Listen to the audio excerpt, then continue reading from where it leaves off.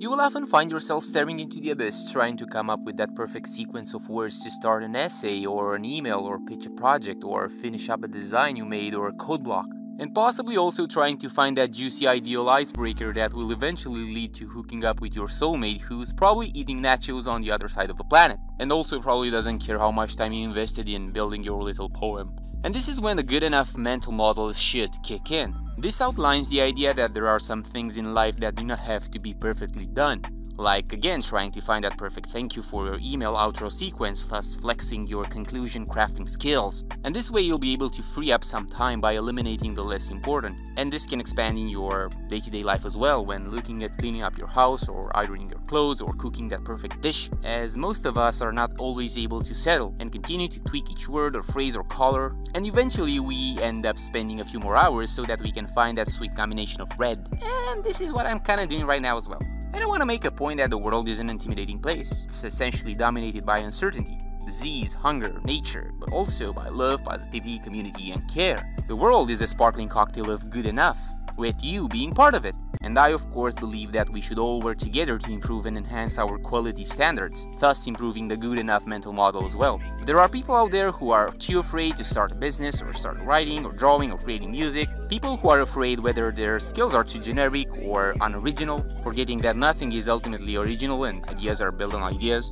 And that hunch, that instinct is good enough as well. I mean, helped us survive predators by asking ourselves whether or not our tiny bow is a lethal enough weapon before trying to engage, say, a rhino. We've built quality standards, and this is pushing the world forward, right? But balancing things out is something we haven't figured out yet. And of course we have people there who tried to succeed in a specific field, bootstrapping and piggybacking the road to success. But think about those who are still stuck behind because they think that their contribution to humanity is not worthy, essentially not good enough to be released into the world. And this is based on numerous factors. One should of course think for himself before asking a question, but not long enough so that the one who has the answers goes away. An individual should not be afraid of establishing standards and presume that he already is one level higher than he thinks he is. It's faking till you make it with a grain of salt. By being constantly exposed to good and bad feedback, you'll eventually develop a thick skin. You'll learn what works and improve day by day. But again, you should not struggle for perfection. Good enough is good enough. Writing a script for a YouTube video is, in my experience, far easier than most people think.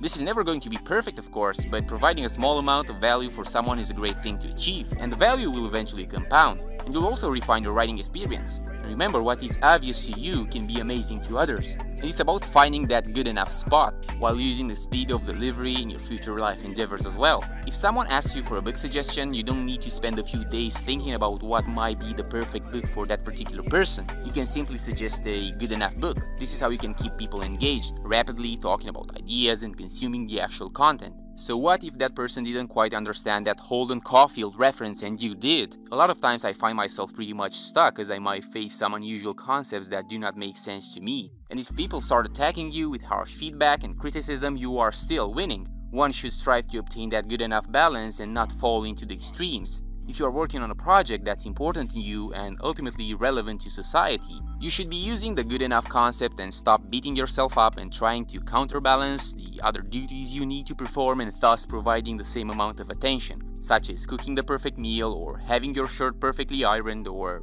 the house looking like the ones in an IKEA magazine. And of course you should pick your priorities with love and care. Pick some and get rid of the rest, or at least allocate some less attention to it.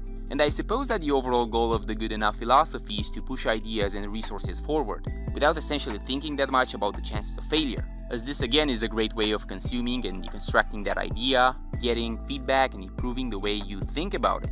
And engaging nature with a good enough mentality model should be a good approach as well, such as admitting that the world's resources are finite and should not be abused. The computer you are using right now is probably good enough for your current context and purpose, as it's still better than the ones we used to send a man on the moon. The lamp you own right now provides a good enough light for your reading, and you should not buy a second one just for design purposes. Having that meal which is not 100% properly balanced in terms of meat to vegetable ratio should be still good enough to keep you going. And adopting this type of mental framework is not ultimately easy, as one will also encounter friction which will eventually simply make one stronger. And we pretty much got ourselves into a hole, as abundance and greed to obtain perfection and competitive edge followed us like a shadow for millennia. And striving to obtain a perfect relationship with one another as humans is not possible.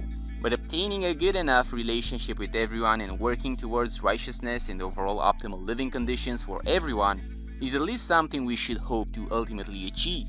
And again, please let me know in the comment section below what are your thoughts about the philosophy of good enough. How you plan to apply this in your day-to-day life? Thank you for watching and we'll see you again very soon.